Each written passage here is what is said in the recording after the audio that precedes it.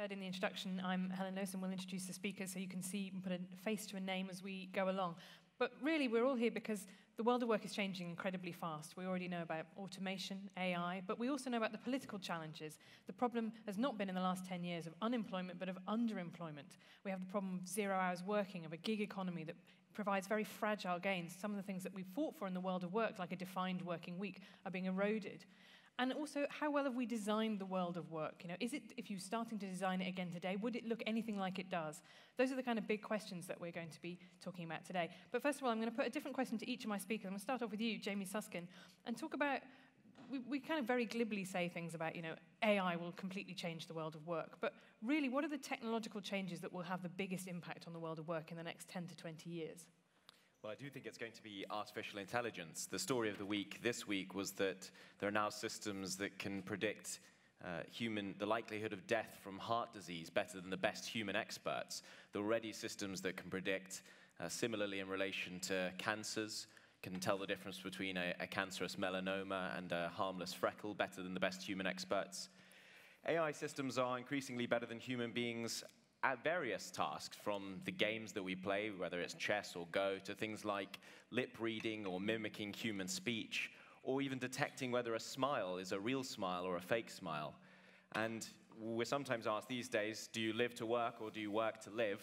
In the future, we may do neither, because if you consider the jobs that we do as bundles of economically useful tasks, and you break our jobs down into those tasks, an increasing number of them, it'll become economically efficient for machines or digital systems to do them rather than humans. And you don't need to imagine a world of 100% technological unemployment for this to represent a pretty big change in the way that our economy is structured. If even 10 or 20 or 30% of us were put out of work by machines, consider that there are 3.5 million truckers in America, for instance, that would represent quite a significant economic upheaval. And in my work, I tried to see the positives in this. I'm not sure if it's me doing that beatboxing just now. Is it me? I don't think it is me. Let's continue as if that's part of your act. How's that?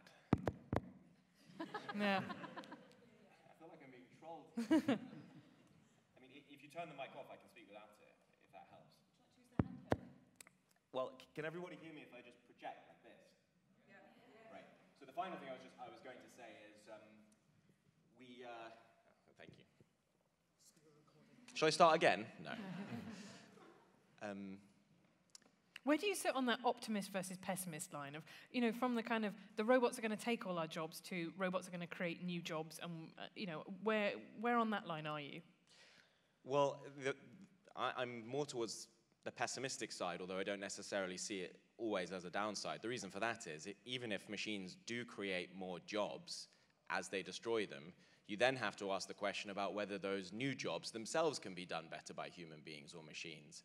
And if the logic that I've outlined is correct, and that over time, digital systems and robots are able to do things better than we are on a greater and greater scale, then even the new jobs that are created will be taken by machines as well. The reason I don't see it necessarily as a bad thing is that I think it's an artificial link that we have currently between work and income, and work and status and self-esteem, and work and well-being. And there might be ways in the future that we can meet those needs, even if we're not all in what might be considered now gainful employment. Well, that seems a good point to bring you in, Nick Srnicek, because you've written a lot about a more radical approach to thinking about our world of work, right? A lot of the solutions that we talk about are often quite small scale, aimed at kind of very much ameliorating some of the problems. But instead, is there a kind of space for a conversation that is just fundamentally rethinking from the roots our idea about what work is? Yeah, I think there is. So a quick show of hands, how many people hate Mondays? Okay, quite a few of you, maybe not as many as I expected. But the reason why we hate Mondays, of course, is because the weekend is over, we have to go back to work. Most of us may enjoy aspects of our jobs, but most of us would probably would prefer to do something else other than work. So very much like Jamie suggests, these new technologies, this potential for robots and AI to take jobs, I think we should see this as a potential to liberate us from drudgery, from work. It should allow us to expand our free time, But of course, we have to completely rethink the way that we organize societies. We have to rethink the way that we organize the link between work and income. We have to completely rethink the way in which we, build our identities. So that's sort of where my work steps off from, is to say that actually we shouldn't look at the sort of potential threat of automation. We should look at it as an opportunity to actually rebuild our societies in a completely different and much better way. If we look historically as well, you go back to, say, the early 1900s, the average work week was about 60 hours. And of course, the labor movement then was pushing for a shorter and shorter working week. And around the time of the Great Depression, we finally get about a 40-hour work week. Now, for a variety of reasons, the Great Depression, World War II, that sort of push for shorter working week and more free time disappears after World War II. I think today, with these new technologies emerging, we can start to think about retaking that project, updating it for the 21st century, and starting to liberate all of us, give us all more free time. Do you have an ideal working week that you think we should be aiming for now? I know the TUC talked about a 4-day working week by 2050. Is that what that should be the political demand now? I think a 3-day weekend sounds fantastic. That should be our short-term goal. Back in 1932, John Maynard Keynes very famously said, he predicted that 100 years from then, his grandchildren would be working 15 hours a week. So 3 5-hour days, basically.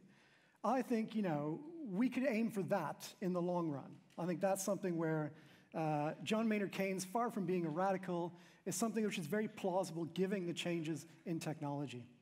Jack Self, you come to this from an architectural perspective. How well have we designed the world of work as it currently stands, and our workplaces and the spaces in which we work? Appallingly.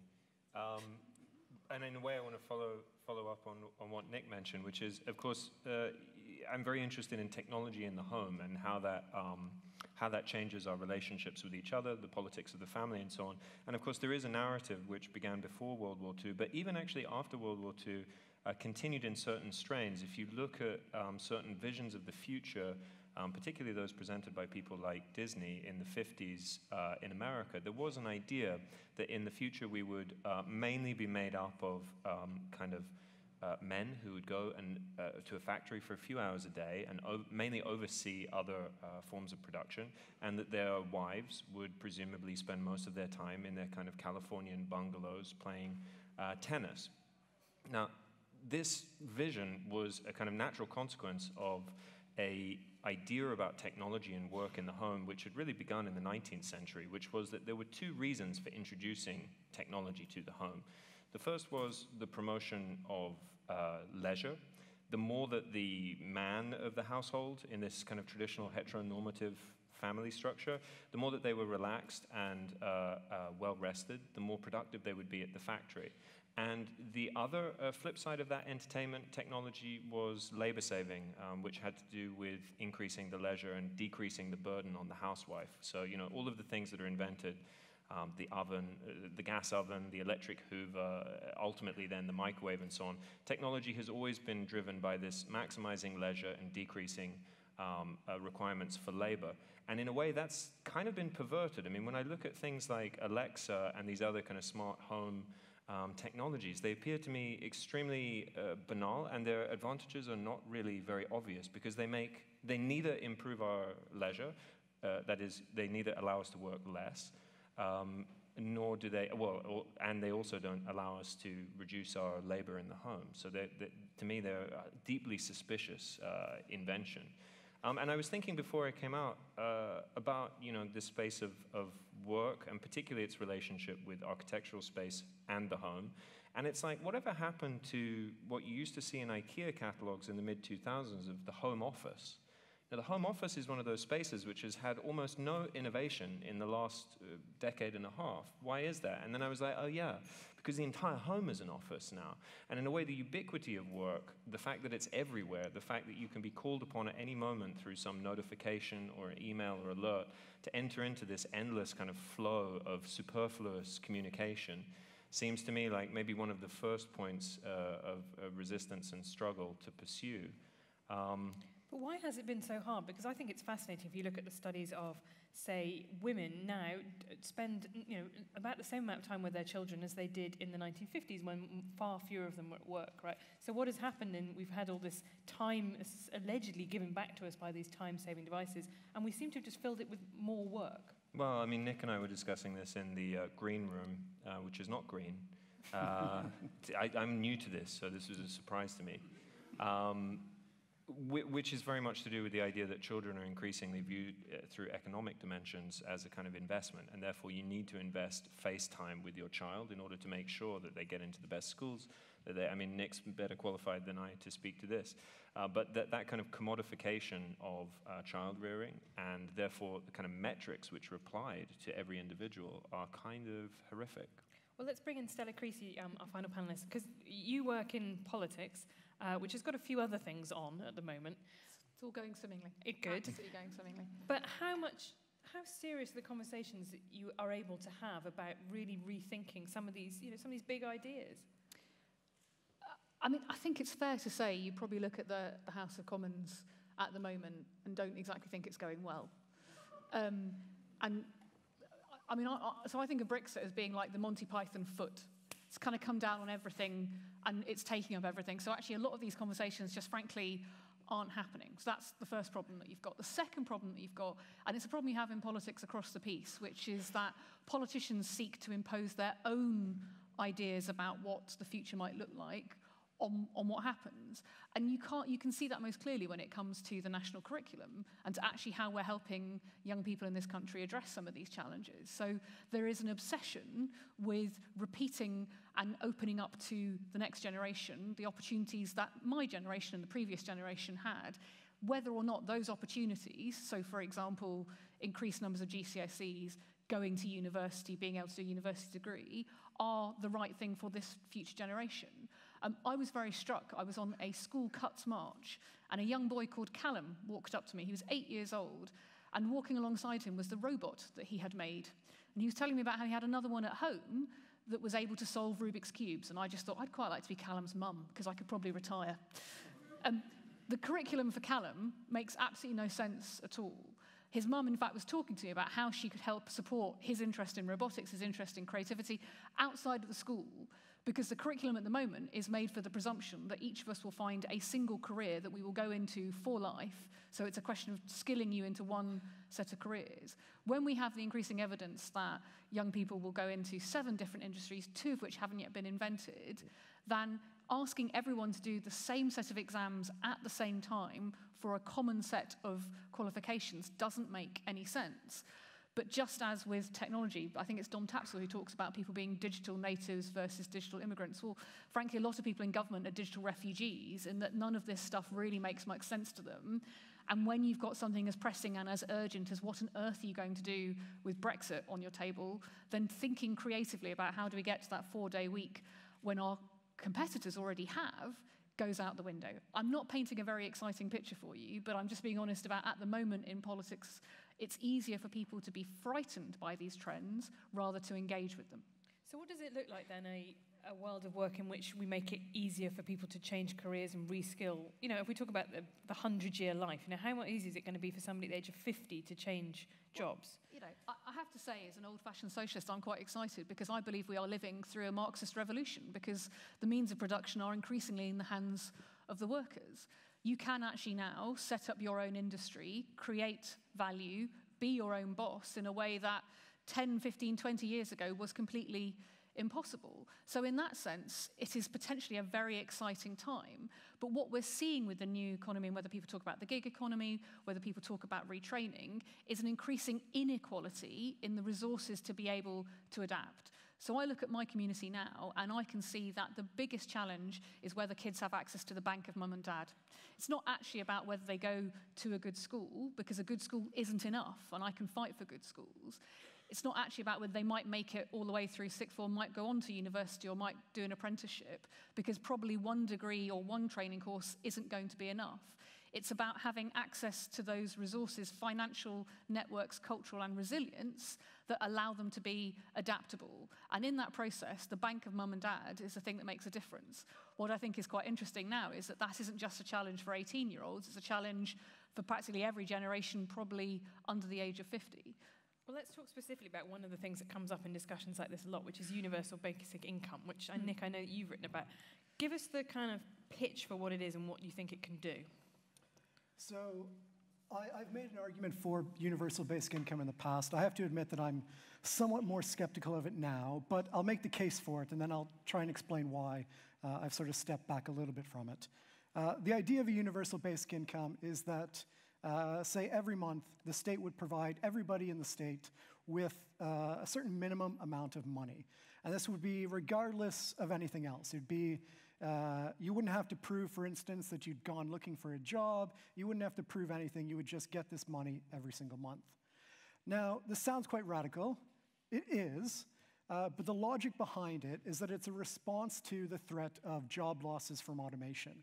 So the situation we may very likely find ourselves in 10 years, 20 years, 30 years down the line is a situation where there's far more people than there are jobs available. And at that point in time, it makes no difference how hard you are looking for a job. It makes no difference how hard you've educated yourself, how hard you're working. There simply isn't enough jobs for people in the labor force.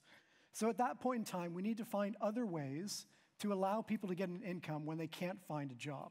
Now, universal basic income is a response to that. It's also a response to the fact that a lot of the work that we do nowadays is unpaid work.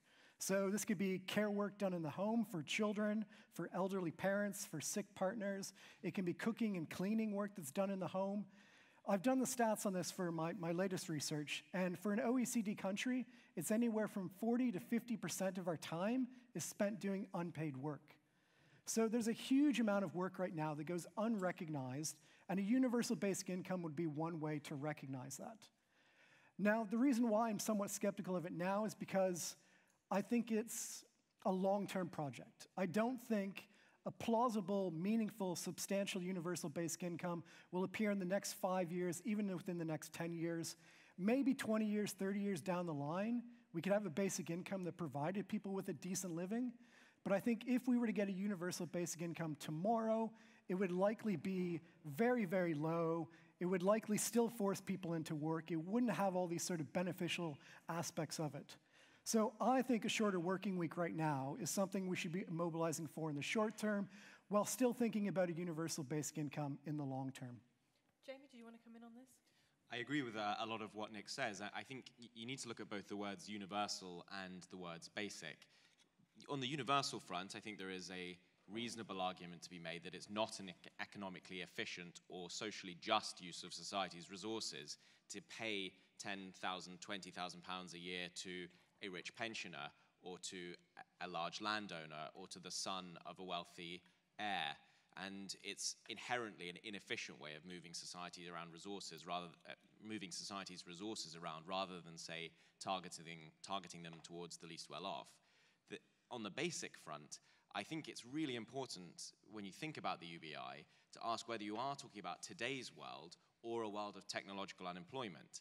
If you're talking about today's world, I think you have to be suspicious of Silicon Valley types who favor it, because what they really mean when they talk about universal basic income is not in addition to the state providers' social security that we already get, for instance, with nationalized healthcare, you also just get some money to play with every month. What they mean is you stop funding the rest of social services, you give that money to people, people then spend that money on the free market where they buy their healthcare or they buy their health insurance or they buy their education for their children.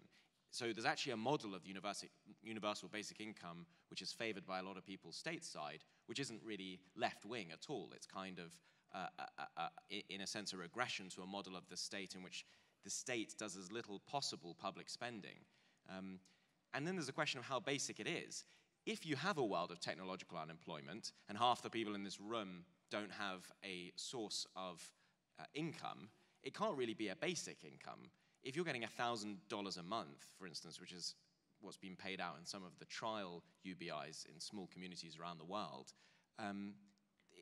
in today's economy, that's not going to take you very far. So either you're actually providing people with an actual income to substitute for the income that they've lost to automation, or what you're really doing is keeping people just above a relatively low threshold of subsistence or poverty, depending on how the economy grows and how far the pound or dollar takes you in the future, in which case it doesn't seem that kind of utopian at all. So I think once you break down the UBI and you look at the different varieties of it, you can see that the arguments for it aren't always that progressive, and they're not always that clear-cut either. Well, Stella, I want to bring you in first on this one, because I think that it's a discussion that we keep coming back to when we talk about the future work for a simple reason, which is the history of relations between kind of capital and labour, not to get all Marxist about it, but a feeling very strongly in British politics during the 70s that the trade unions were too dominant, they held the country to ransom, there were strikes all the time, followed by Thatcherite economics in the 80s. It was very much about, readjusting that balance.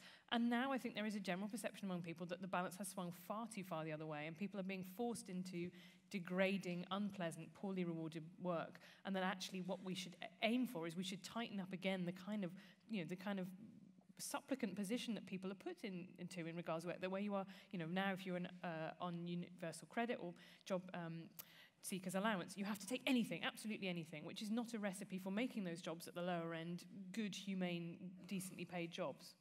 Yeah, and I think one of the challenges here is that actually people are either extremely pessimistic or overly naive about the world and the insecurity that people now have to deal with. 15% of my local community in Walthamstow is self-employed. And some of that is because the industries that those people worked in, that's now where their industry has gone. And for other people, it's been an opportunity. But actually what we've tried to do as a local community is bring people together. So we set up a union for self-employed people in Walthamstow. It's called IndieCube, because we recognise that actually for people living with that level of insecurity, and a lot of those people for whom the universal basic income is supposed to be the panacea, it's not just about the money, it's also about the insecurity and the isolation that comes from that.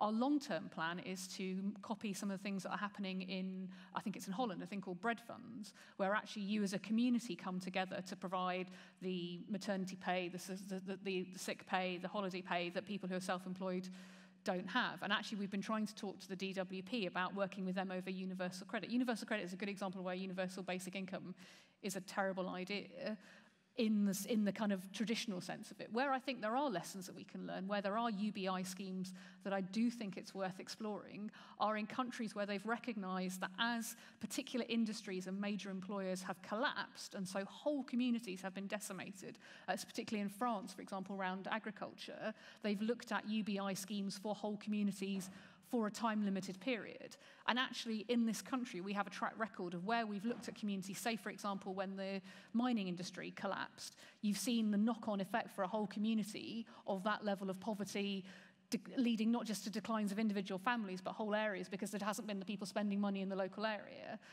I look at things like the New Deal for Community and think, could we have done that better if actually we put the money directly in the hands of people for, say, 5 years to help those communities transition?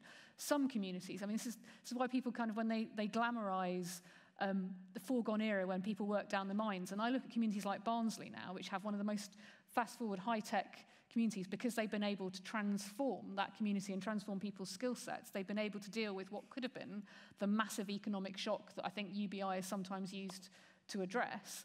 Actually, New Deal was part of that. Is there a future project for New Deal for communities where big employers go, where you say for a time-limited period you will have a guaranteed income that helps you make that transition, and therefore helps us with a bread fund scheme, helps us when you start your new businesses, helps you retrain? I think that's more interesting and probably more progressive than a universal scheme that could see, kids who went to Eton getting that money as much as people who are being stuck with universal credit. Let me bring you in then, Jack, because one of the other questions I think that's very important when we have this discussion is about the relationship between work and identity. Do you feel like you would be you if you didn't do the job that you did? If you lived in this kind of post-work world where you just learned to play the flute and learn Swahili and did that, how important to you is as a part of your identity is your work? Well, I don't really have a strong idea about what the self is, but I do want to pick up on a different kind of. I take perhaps more of a Taoist approach in that sense. I'm very suspicious of ideas of personality. However, what I would say is I just want to kind of maybe see if I can understand what's being said here. I mean, UBI to me always seems kind of in a sense, epiphenomenal or sort of peripheral to another type of debate, which is often not discussed. And I approach this in a very kind of abstract sense, which is two things. First thing is to continue the Marxist line of thought. Of course, Engels, in the housing question, he points out that you can't just build workers' cottages to solve a housing crisis, because actually, first of all you'll create is an entire population of enslaved workers living in miniature cottages. And secondly, first there must be... Clapham, isn't it? First, there must be a kind of communist revolution for the redistribution of wealth, and then you will find a way to build truly communist housing. When I think about something like UBI, at least for me, the biggest risk that's contained within it is that you end up basically creating a kind of dependency or sort of slave wage. And it seems to me that, in a way, kind of a lot of the questions that are around it is like, where is all the money? You know, like, where is all the money? Why isn't there enough money? And David Graeber has a fantastic description of the historical origins of money as being related to Sumerian kings and the army. You know, armies used to be very slow to move around. They had long baggage trains behind them of people providing them with wives and children and food and so on. And so the kings realized that they could create kind of leather tokens, give them to the army, and then force peasants that if they didn't provide a certain number of leather tokens back at the end of the year, they'd be evicted from their land. So every time the army stopped, all of these peasants with their vegetables and produce would rush up to try and trade it and barter it to get leather tokens from the army. And in a sense, then, we understand money as being simply a mechanism for the production and sustenance of society, right? So where has all the money gone? I mean, so much of the money in our sort of closed global financial system has leaked out and formed pools of hyper-accumulation in tax havens. It seems to me like discussions of how to redistribute the little that remains seems kind of peripheral to the discussion of what happened to the rest of it in the first place. And that would be my point. No, I think it's a perfectly reasonable point, and I don't think any of us would think that there is a future work that doesn't address the fact that there are types of work which create very little social value but create an enormous amount of financial value, right? And that is one of the things that we have to grapple with. I find it fascinating always that we've lost entirely the idea of the kind of Bourneville type philanthrocapitalism of the late 19th century, you know, the idea that there is any responsibility from a business to do anything other than maximize shareholder value, right? That business have a social responsibility. Although, to be clear, with Bourneville, of course, they were building those workers' complexes in order to do the type of thing which I described before, which is to make better, relaxed, and well-rested workers to create higher productivity in the factories. I think we can be quite cynical of that. On the other hand, that lineage, of course, created a huge diversity of what we might call a kind of privatized or atomized welfare state, which throughout the course of the 20th century was first nationalized and unified and then sold off. And in fact, through that process of unification, it became fungible. Asking a question like, how much is the post office worth in 1970 didn't make any sense. As soon as you start to commodify things in that way, then the question of whether or not they should be state-controlled becomes an open one.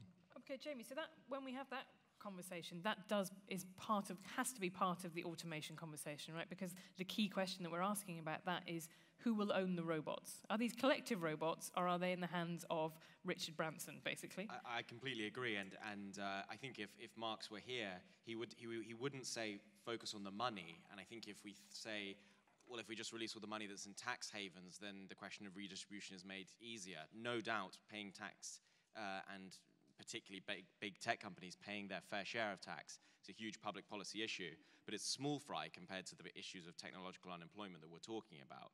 And the real thing to focus on for me is not money, but capital, particularly the capital that is useful for producing wealth in the future. If it's not people who are making money through use of their productive powers, it's robots, it's servers, it's data, it is the capital of the future, productive capital, which right now is being funneled into fewer and fewer hands, and it's no secret where it is. The whole of the American economy right now is tending towards monopoly, and no more so than in the tech realm. And if it's the case that almost all wealth in the future is going to be generated by those who own and control particular technologies, AIs, the hardware that is used to service those AIs, then absolutely the question of who owns and controls that is going to become really important. That's why you're going to hear calls for nationalization. It should be owned by everyone. You're going to hear calls for robot taxes. If you own that kind of capital, it should be taxed and the money should be redistributed around society. You're going to hear calls for usufructuary rights, where the rest of us have a right to use capital even if we don't own it. So one day a week we can go down to the municipal data center or the municipal AI and do our jobs there because we don't have access to that technology without that kind of resource. You'll hear increasing calls for a sharing economy or for data and information to be shared in a commons, because your use of one piece of valuable information doesn't mean that I can't use it as well.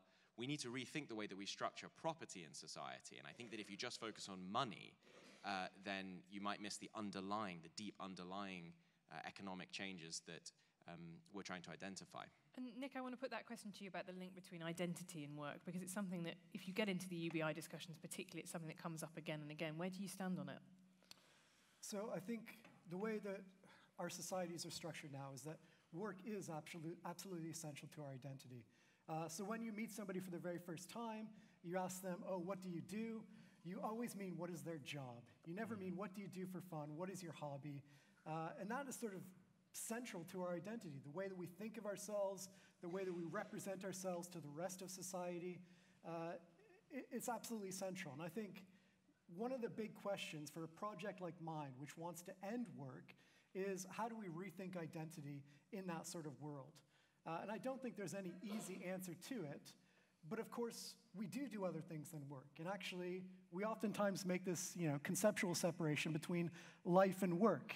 And we need to be putting much more emphasis on that life aspect rather than this work aspect. So I think that putting more emphasis on that, starting to consider ourselves not as workers, but as people with proper lives outside of our jobs, that's a key point of it. The other sort of thing is that work is oftentimes, for a lot of people, the way that we meet others. So once you get done in schooling, oftentimes the workplace is the only way that you meet a lot of new people. So people coming in and everything, you oftentimes can meet your partner through the workplace. But this is, again, something that sort of disappears in a post-work world. What is the replacement for that sort of thing? And I think we need to be considering alternative ways of building up social networks, alternative ways of building up identities when the workplace is no longer so central. Well, we're going to have to finish in a second, but I'm going to start with you, Stella. I'm going to ask you all a very unfair question, which is, if people today are going to go away and they're either going to read one thing, find out about one thing, or make one political demand, what's the one thing to take away from this discussion? In a sentence. Just to make it harder. That's harder. Don't be frightened. But when I was a kid, we used to go into a shop to book a holiday, right? The world is changing very quickly, and it's changing before our eyes. But there's a huge opportunity out there. The challenge for us is to make sure that everybody can benefit from these changes, that everybody has a stake in how we decide what happens to that data. So don't be frightened. Be focused on making sure that each of us can benefit from it. Okay. Jack, your takeaway? And don't be a travel agent. I think remove work from the way in which you talk to other people. Never ask someone what they're working on. Never ask them what they do. Ask them how their day was. Don't make a judgment about the idea that what they do during the day has some economic value to it. Nick? I think we're seeing right now the most radical concentration of power and resources in the hands of a few that we've seen in at least a century, and our response needs to be as equally as radical. Jamie? When you think about new technologies, don't just look at them as consumers, look at them as citizens. Ask, is this right? Should this be changing? And what can I do about it? Well, there you have it. It just remains for me to say thank you very much to my panel and to the Serpentine Gallery and to Intelligence Squared. Thank you.